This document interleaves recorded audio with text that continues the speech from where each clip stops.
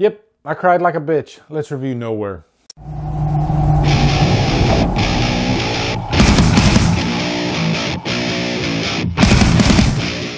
Nowhere stars Ana Castillo, Tamar Novus, and is directed by Albert Pinto. What's up, guys? Welcome to a brand new 2023 review.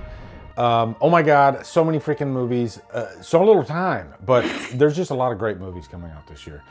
I just saw this one today based on the recommendation of my friend Jason from Sinister Cinema Reviews. I've been plugging him a lot lately because he watches everything. And guys, check out Sinister Cinema Reviews. If you want a really good, detailed reviewer that just watches everything or almost everything, I mean, his list, he probably watches at least 150 to 200 movies a year. So he mentioned this one to me, stating that you need to check out this movie. It's really good. So I did. I love survival movies, and that's what this movie is. So let me set things up for you. And by the way, this is a foreign film. It's on Netflix right now. I believe it's Spanish. I think it's a Spanish film. No.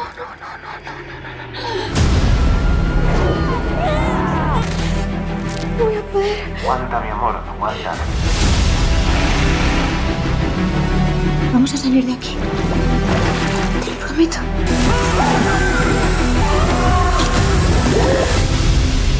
I did watch the English dub. I usually don't do that, but I figured I'd try it.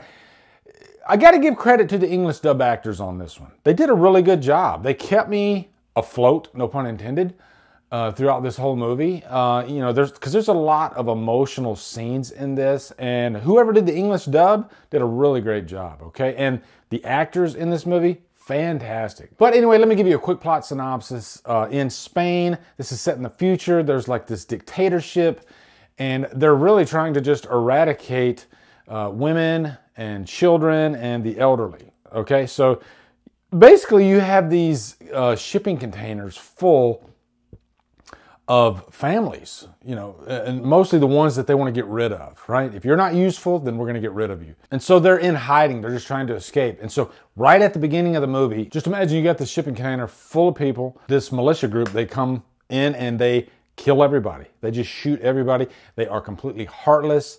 And even if they see like a little kid, they freaking kill them. This is the very beginning of the movie, okay?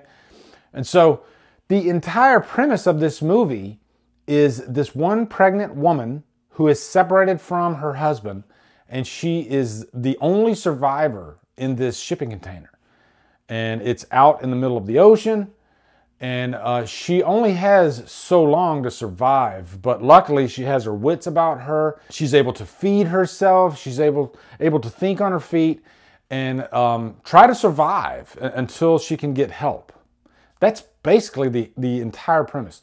It pretty much feels like Castaway, kind of that type of movie, right? Just a single, one location type of movie. You definitely have to have these types of films storyboarded out, you know, putting our main character in different situations along the way, different survival situations to try to figure out how to basically figure out how to have shelter, to have food, keep the water out of the container. All that's in here, and I think it's all handled beautifully. And by the way, this film by Albert Pinto is shot just gorgeous, just gorgeous. There is a section of this review, and I'll give you a warning, that I'm going to give you a light spoiler. And what I mean by light spoiler is this is something that happens at I'd say the end of the first act, okay? But I definitely want to mention it because it pretty much steers the course of the rest of the movie. And it's a major plot point, okay? So when I get there, if you don't want to know this plot point that happens at the end of the first act, then you might want to leave. Now, there are certain actors that just have the it factor. They have a charm about them. Ana Castillo, who carries this entire movie, you just cannot help but love her to death. You want her to get out of this. The acting is just the beginning of it. It's the whole package, the way she carries herself. Her physicality with the role, because she definitely has to get her hands dirty, so to speak, in this movie. You know, there's like a section where she has to drill these holes in the top of the container to try to fashion some sort of access door. You know, that's just one example, but there's so many different like survival techniques throughout this. you have to buy that the actor knows what they're doing. They are the character, and she definitely gives off that vibe. You know, you believe her 100% of the way. And I just love survival movies because oftentimes you learn something. Certain things in there, you're like, oh, I never even thought about that. That's actually a pretty good idea, you know? She learns how to fish, for example. She creates this net out of just, you know, like a speaker wire. You know, you have to use what is available to you in order to survive. And this shipping container, it has like, you know, a bunch of Tupperware. It might have some like electronics equipment and you know, just a few other things. And you got to figure out, how am I going to make this work? Also, she has these moments where she is, you know, talking to her husband, Nico, because they are separated at the beginning of the movie. But she has a phone and they got a backpack because Nico, I think he knew how to handle himself, you know, living off the land. And I think he taught her quite a few things. And so they have these nice tender moments together, you know, just kind of spread out throughout the movie.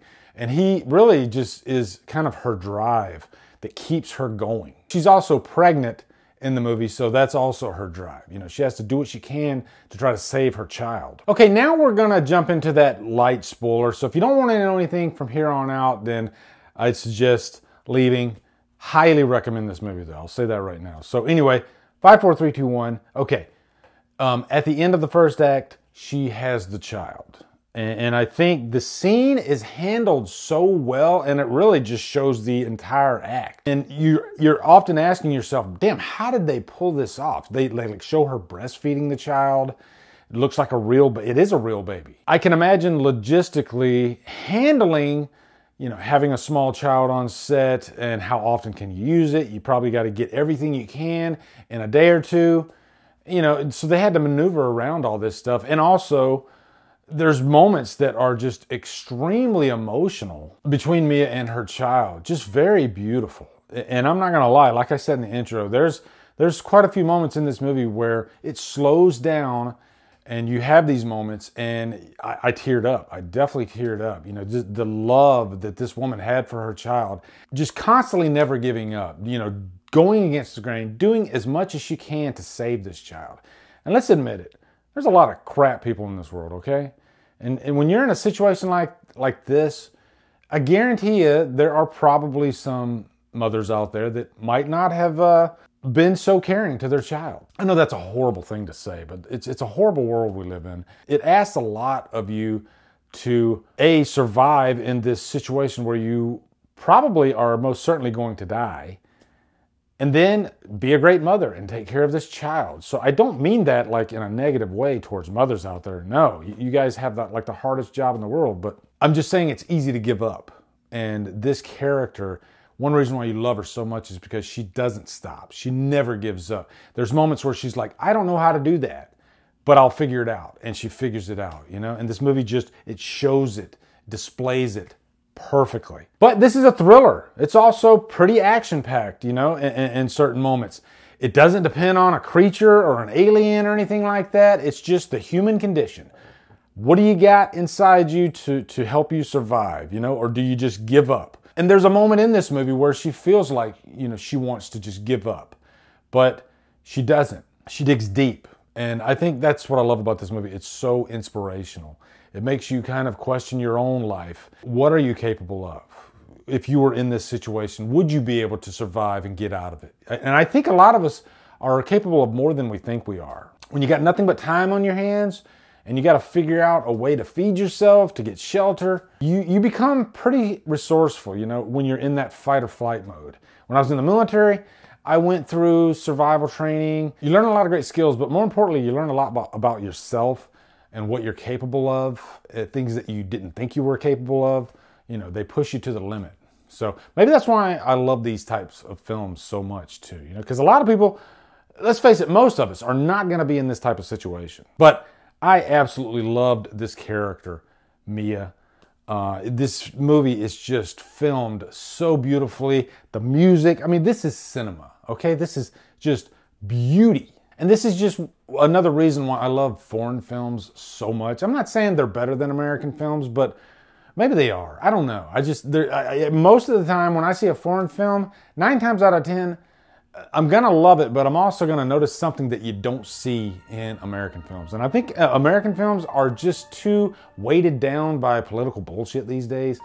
And these foreign films, they ain't got time for that shit. They got a story to tell, and, you know, they represent the best parts of cinema that are there.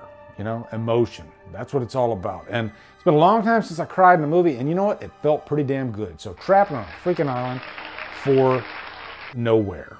All right, so definitely check this out when you guys get a chance. Also, be sure to come over to Killer Flicks, where we talk horror all day and every day. And on Fridays, review for Fridays. Follow me Drumdums on all my socials. Support me on Patreon. Buy me a copy. And you guys, thank you so much for watching. Have a great day. Drumdum out.